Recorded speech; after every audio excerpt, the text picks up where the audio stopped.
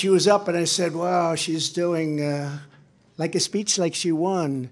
She didn't win, she lost. And, you know, last week we had a little bit of a problem, and if you remember, Ron was very upset because she ran up and she pretended she won Iowa. And I looked around, I said, didn't she come in third? Yeah, she came in third.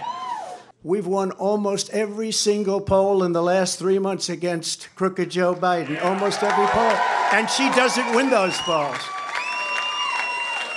And she doesn't win those. This is not your typical victory speech, but let's not have somebody take a victory when she had a very bad night.